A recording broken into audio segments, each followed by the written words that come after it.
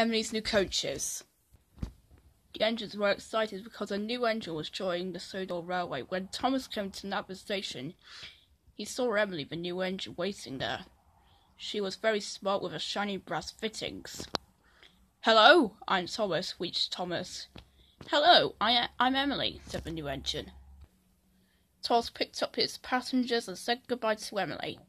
Then the fat controller said to her, "Your new coaches are arriving at the docks today. I want you to learn the passengers' routes before they can get here. So get out and collect any coaches that you find and bring them back here."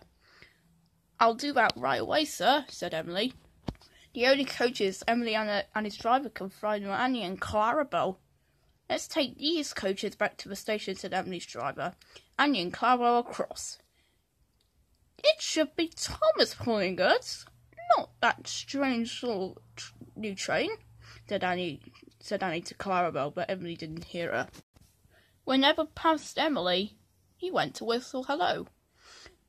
But then he saw she was pulling Annie and Clarabelle. He thought she had stolen Thomas's coaches when Emily said hello to him.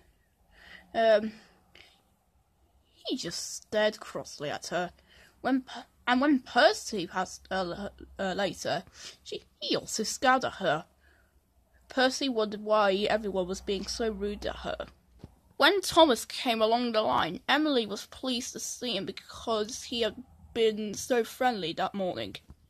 "Hello, Thomas," she said cheerfully, but to her surprise, Thomas had glared her and rushed past without saying a word.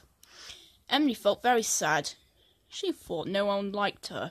Later that day, the fat controller told Thomas to pick up the new coaches from the docks.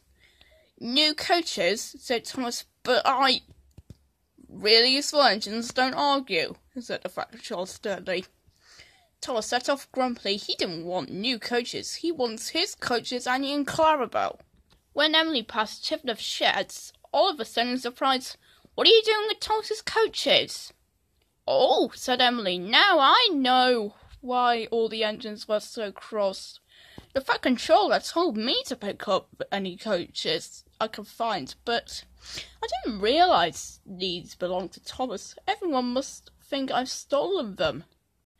Thomas collected the new coaches from the docks. They were shiny and smart, but Thomas didn't care. "I don't want new coaches, I want my coaches," he said to himself.